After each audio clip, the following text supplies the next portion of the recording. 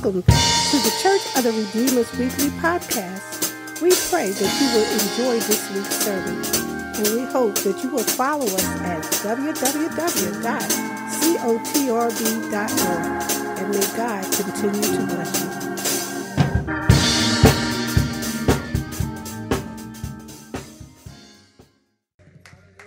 Come on in here. If you can, just lift your hands and give him thanks today. Glory. Glory, glory, glory. Come on, he's been good to you. Come on, give him praise today.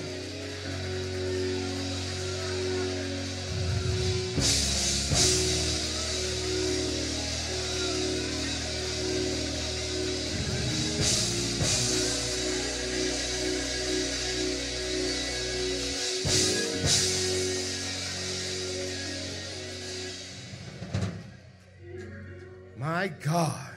Hallelujah. My God. Lord, Lord. Word of God says that he inhabits the praises of his people. So I imagine he's here today. Because ever since I came in the building, there has been praise going forth. Amen. Amen. Has he been good to you?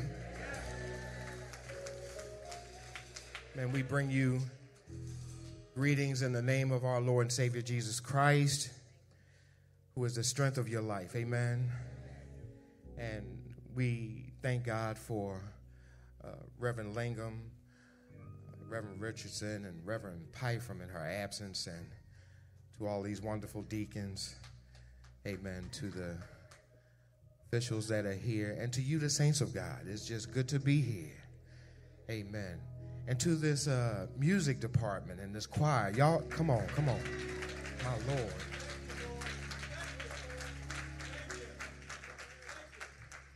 If I wasn't in Norristown, I'd swing by every Sunday.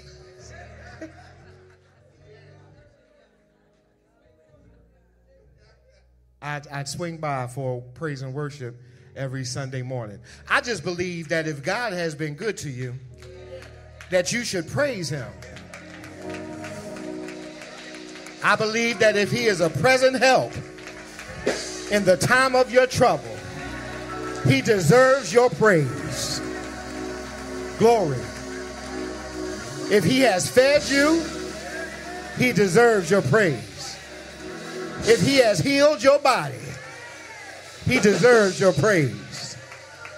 Glory to his name. To all of you, we just greet you with Jesus' joy. To my lovely wife and my daughter and the mother two that are out the house. Hallelujah.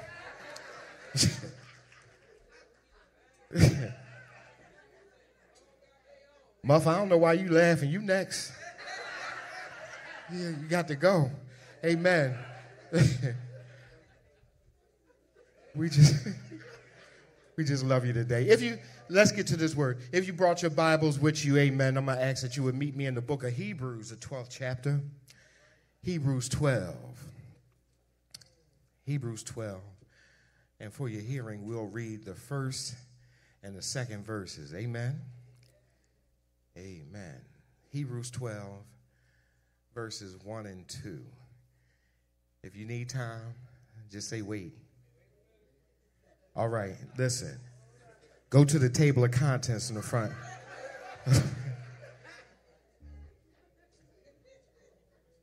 If you got a phone, just scroll till you see Hebrews and press that bad boy. Amen. Amen. Hebrews 12, 1 and 2.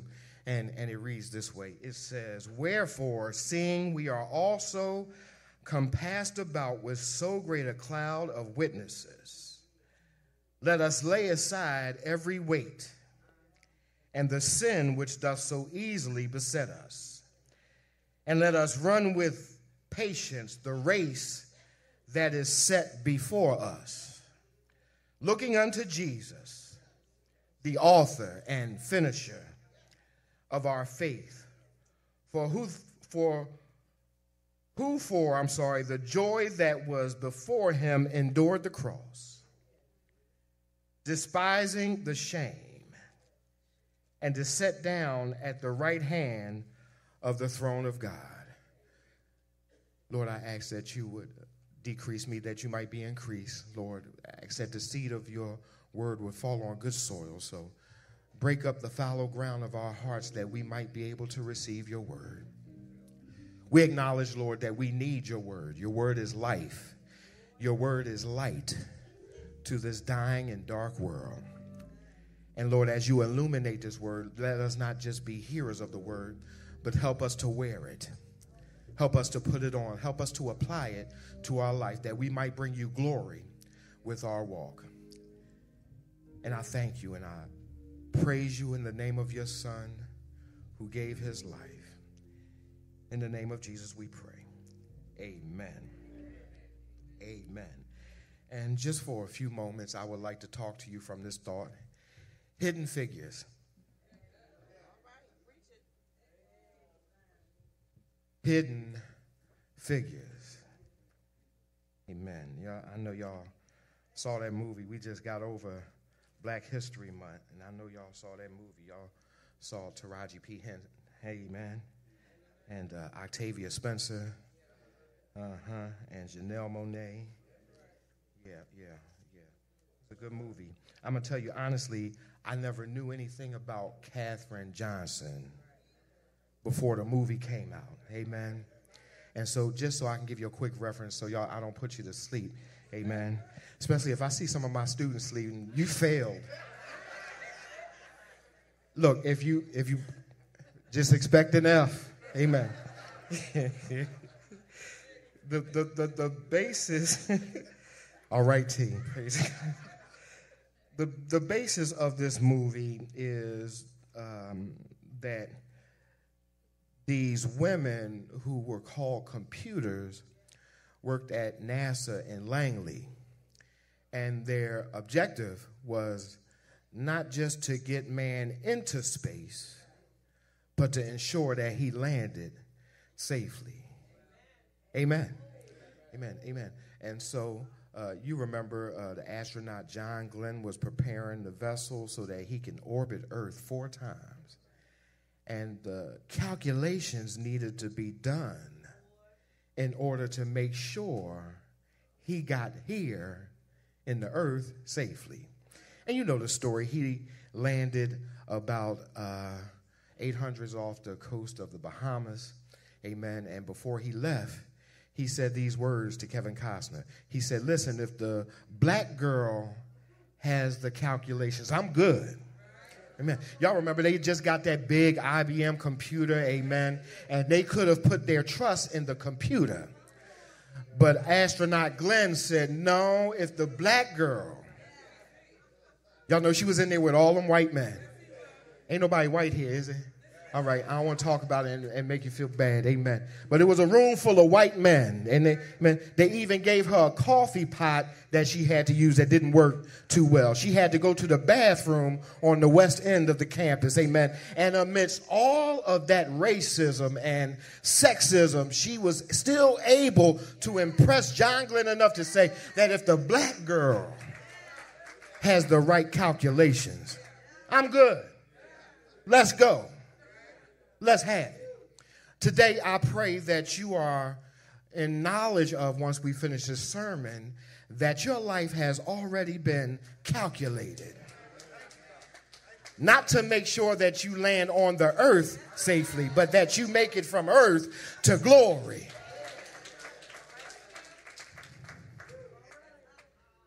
The projections and the trajections God has already completed. And all you've got to do is ride. I've heard preachers say all the time that whenever you see the word wherefore or therefore, you got to check and see what it's there for. Amen. So if you'll allow me, if you back up one chapter, it's like a hall of faith. Amen. By faith, Abraham. By faith, Noah. By faith, Rahab. By faith, this one. By faith, that one. Amen. I want you to know, in order for you to walk with the Lord, it takes faith. As a matter of fact, the 6th verse, I believe, of chapter 11 says, without faith, it is impossible to please God. Amen. And faith is applied in every situation in your life.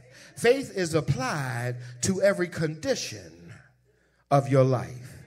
I wish I had a witness in here. We going somewhere. I want you to know that without faith, it is impossible to please him. Amen. So it says that we are compassed about with so great a cloud of witnesses. Oftentimes we believe that those that go on before us are in heaven as like our cheering section. I'm daring to say that the folks that are in heaven ain't worried about us. They somewhere around the throne. Like the angels, and when the angels experience God, they bow. And they come back up. And by the time they get back up, they think of something else that God done, and they bow.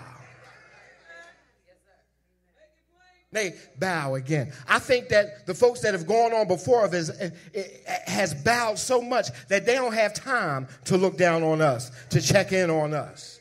But contrawise, they have given us witness to follow. Oh, I wish I had a witness in here. Come on. I know y'all Bible readers, amen. It says that we have a great cloud of witnesses. I'm just going to say this. If your faith gets shaky, if your faith starts to waver, you've got witnesses that you can go to where you can draw strength. That's not exciting to you, amen?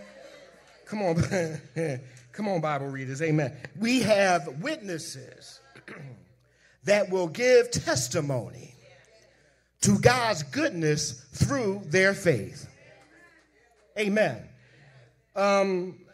With this cloud of witnesses, the examples that we have, the writer of Hebrews encourages us to move about in our faith in a certain way. It says, let us lay aside every weight, the sin that does so easily beset us. Amen. I'm daring to say, saints, and I know y'all look high and holy. Y'all was in high worship. But guess what all of us still deal with? As long as you wrapped in this flesh, you're going to deal with the condition of sin. The Bible says all have sinned. Not y'all have sinned with your pseudo-sanctified self. Amen. Always looking at other people and got the answer for them. But I remember Jesus telling his disciples, if you want to remove the mote from your brother's eye, first thing you got to do is take the beam out of yours. Here at the house, we've become a little bit too judgmental, amen? And then we can line up other folks' sins, but when it comes to our own personal sins, we get stupid.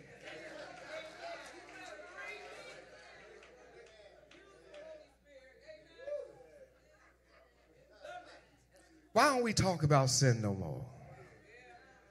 I think money has taken the place. Everybody wants to prosper. Everybody wants to boss up. But in making money, it's a good thing. Go ahead, do your thing. But we forget about our soul. Amen. We forget about our spirit that needs to be fed. Now, if anything is deficient in being fed, it becomes malnutritious. It becomes sluggish. It becomes anemic. Amen. And the reason why we are in the place we are in the household of faith, the reason why we don't see signs and wonders no more, the reason why we don't see folk get healed in our presence anymore is because our faith gets shaky. We don't feed, but one time most of us don't even think about picking up our Bibles until Sunday morning. I don't have to come back, though. You know what I'm saying? Mama, warm the car up just in case.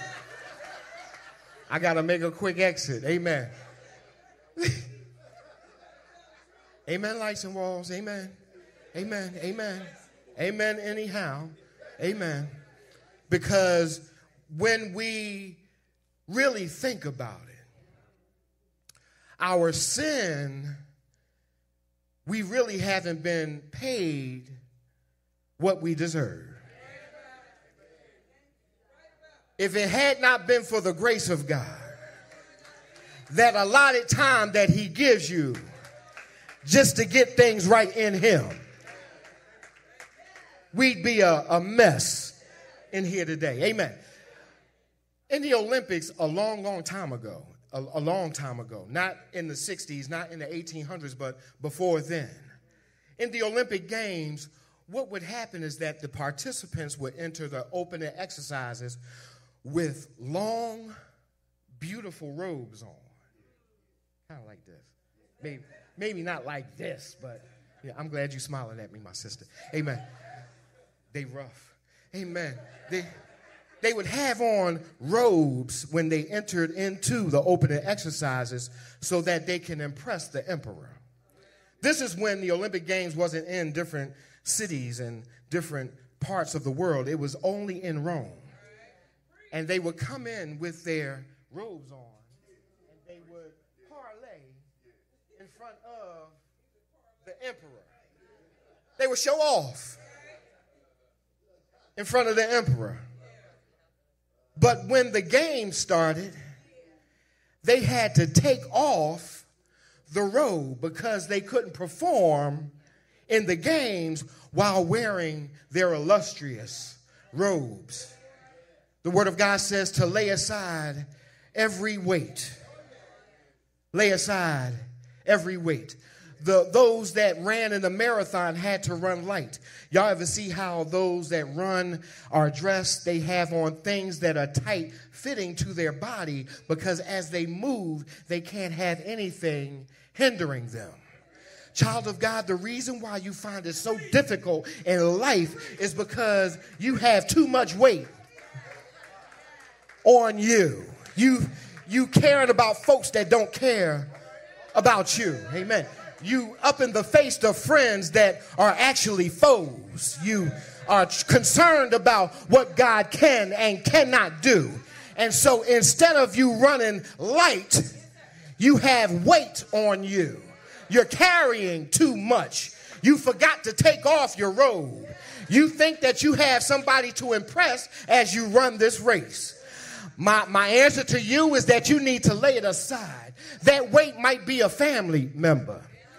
That weight might be a friend that's a foe. That weight might be the job that you're at.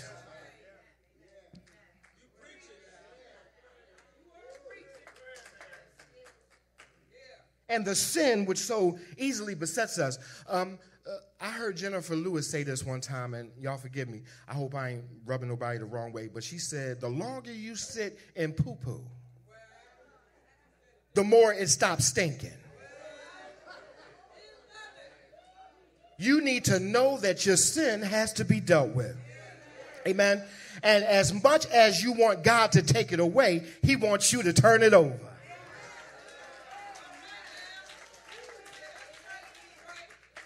As much as you want him to take it away, yes, he can.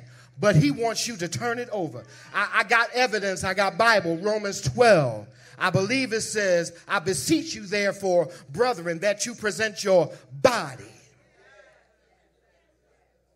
I mean summa, your corpse, your physical. And most of us are still stuck at the place where we say, God, I think I can handle my physical. No, if you could, you wouldn't be in the condition, in the situation that you're in. We need to lay aside the weight, yes, but the sin also.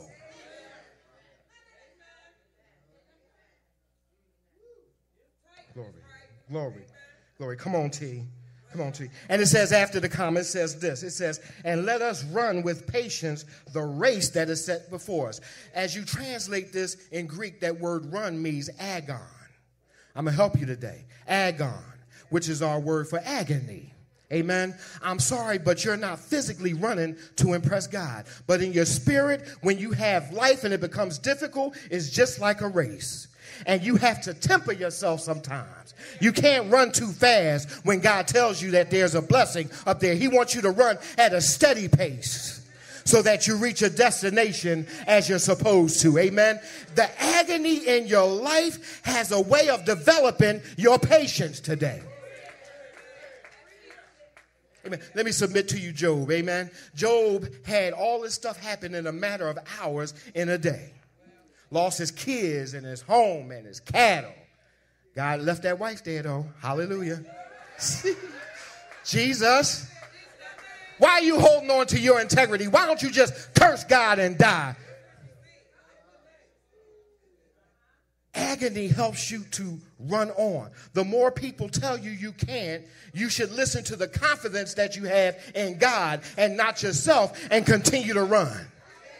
When you show up on Sunday mornings and them folks looking at you because they know what you did, you running, baby. Come on, somebody.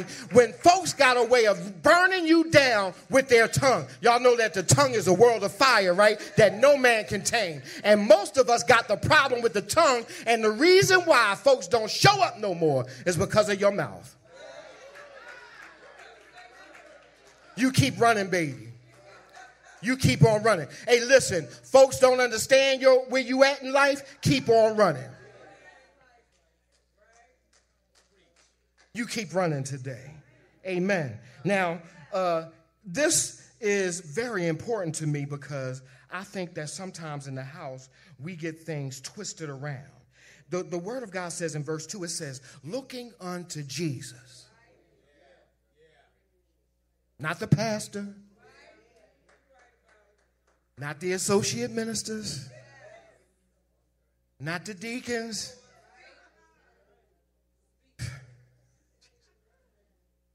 Not any officials, not even to yourself. Looking unto Jesus. The problem we have, deacons, is that too many of us put man in the place where God should be. The problem is we promote preachers, and then when they fall, when we see they fall, we discouraged. We don't want to show. I don't want to go to that church no more because he ain't right. Well, guess what? You ain't right neither.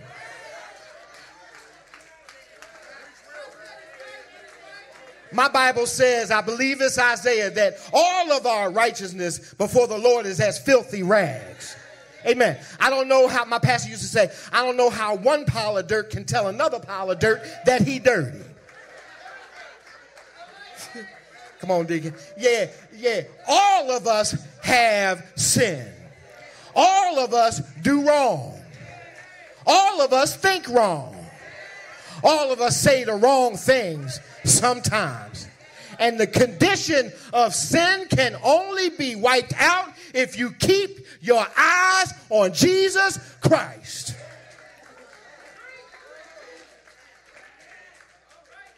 Jesus, the one who hung, bled, and died, that you might be redeemed. Jesus, the one who got up from the grave. We forget that part of the gospel message, amen. We forget that he got up the third day morning. We also forget that he's coming back for a church without spot or without wrinkle, amen. If you want to deal with your sin, you've got to look to Jesus. Calling pastor at midnight is not going to fix your sin. On the phone with your prayer partner ain't going to fix your sin. You've got to look to Jesus. Watch this. The author and the finisher of your faith. Somewhere along the line, you've come to the place where you've grown in Christ a little bit, and you think that you're the one who caused your faith to come into the existence. I think it was Walter Hawkins that sang, I prayed and I prayed until I found the Lord. Amen. Now, the misnomer with that song is that we didn't find him. According to John 15, it says, you didn't choose me. I chose you and ordained you. Looking unto Jesus, the author and the finisher of our faith. What God starts, he always finishes. I wish I had a witness in here. I wish I had a witness, somebody that knows that your faith has been started by God and you believe that he's going to finish what he started.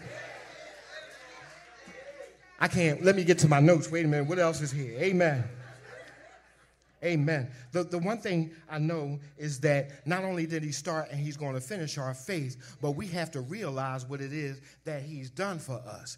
It says after that, it says, but for the joy, endure the cross. Song says he could have come down from the cross just to save himself, but he decided to die just to save me. You've got to make that thing personal. Amen. God loved you so much that he made sure you were included as he gave his blood. You hadn't been born yet. You hadn't existed yet, but yet he let you partake of salvation. Being said, he knew that the blood would cleanse you. He endured the cross. He also despised the shame. Y'all remember they were mocking him, betting on when he was going to die, betting on his clothing. Amen. Making mockery of him as he hung there. The spike between these two bones on his hand. Amen. Piercing him in his side. Amen. Letting blood and water move from his side. The nail that pierced his feet, and they mocked him as they hung there. Y'all remember they put an inscription up over his cross, which made it a little bit different. Amen. That said the King of the Jews. Amen. They draped him in purple. Y'all know he had the crown of thorns thrust and pushed down on his head for you and for me. And in that shameful spot, he became shame so that you don't have to be. I think my brother read it this morning. If you put your belief in Jesus Christ, you will not be ashamed. He took on our shame. And if that's not something to shout about, I guess I better go into the back. We get the benediction, amen, go and have our communion and leave it at that. But if you can't tell him thank you for giving up his life as a ransom for your sin, if you can't say thank you for the exchange that he made, amen, he took your sin and gave his grace, gave you his mercy, gave you his love. The imbalanced exchange worked in your favor, and you sit there looking at me like I'm crazy. Thank you.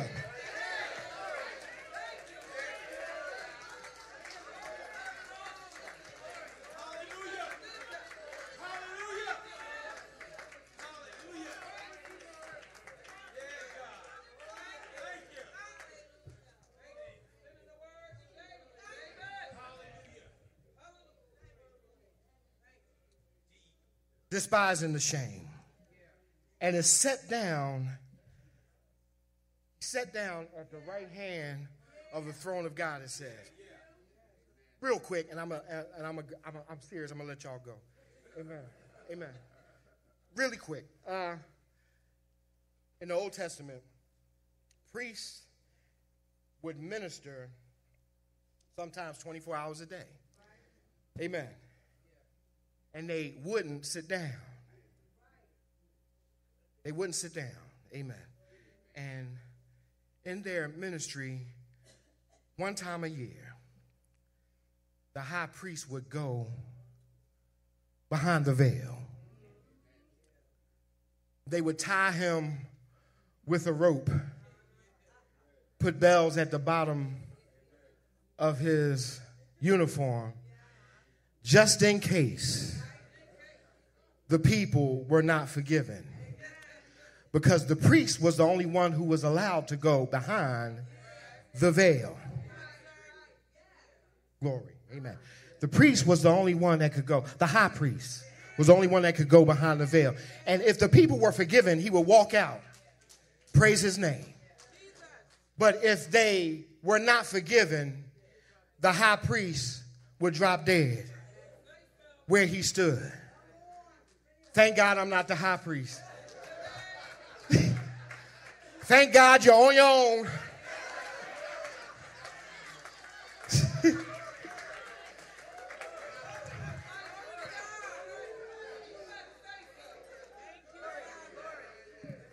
So the reason why this is so relevant, the reason why this is so important is because once Jesus died, once he got up from the grave, once he showed himself before his disciples, once he ascended into heaven, the word of God says that he sat down.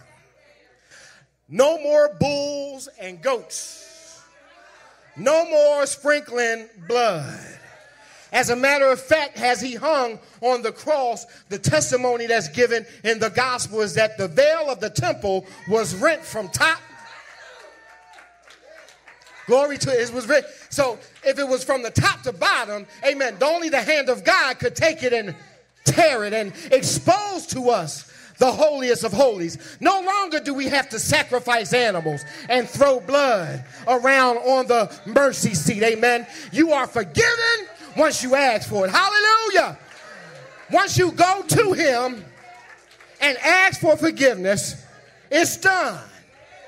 And now he is sat down at the right hand of God, making intercessions for us on a momentary basis.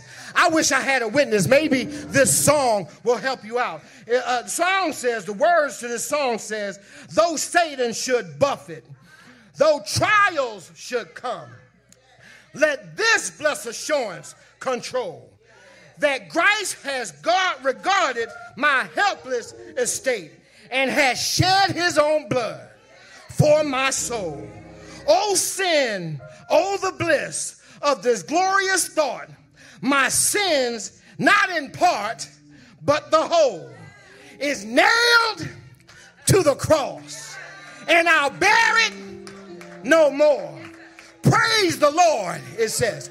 Praise the Lord, oh my soul. And Lord, haste the day when the faith shall be sight, the clouds be rolled back like a scroll, the trumpet shall resound, and the Lord shall descend. Even so, it is well with my soul.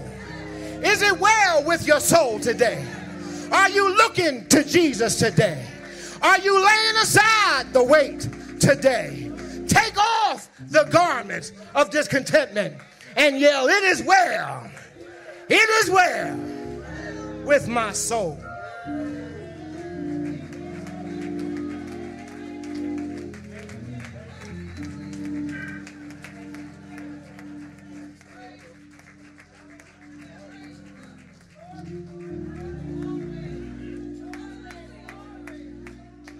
Yes, hallelujah.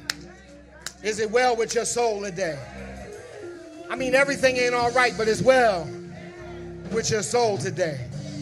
Listen, he's healed somebody in here today. Somebody, he's giving you clarity of mind. Amen. And at this time, we're going to open up the doors of the church. There may be somebody here who doesn't know why we're doing all this hollering and screaming over the Savior that has suffered, bled, and died, that we might have a right to the tree of life. Listen, Romans 10:13 just simply says, whosoever shall call upon the name of the Lord shall be saved. The Lord loved you so much that he took away your shame,